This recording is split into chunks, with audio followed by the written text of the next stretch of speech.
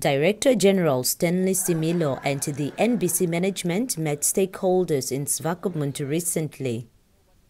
The aim was to strengthen relations and give stakeholders a reason to invest.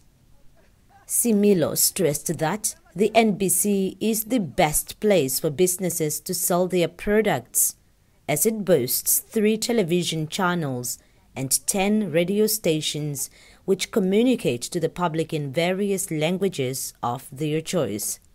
The NBC is moving away from normal advertising, where clients buy advertising space.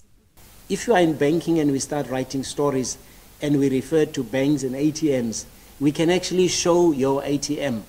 And that, from a business perspective, will get you and give you more value for what you want. But the moment we get that right, we can then support the independent producers. Because the money that we are getting, it's not for us to keep.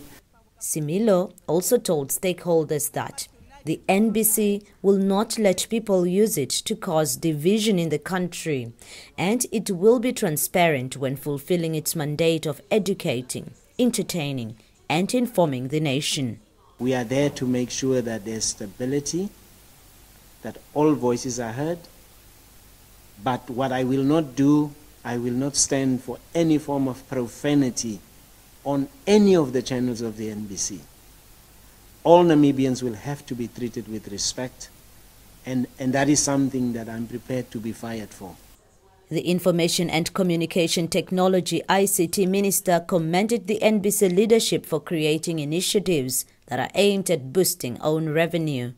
But as ICT players, we need to set the trend of development, and we should not allow those that have been obstacle in development to continue dictating to us. The NBC has an audience of more than 1.3 million people through its radio and television services. Renata Ringura, NBC News, Swakopmund.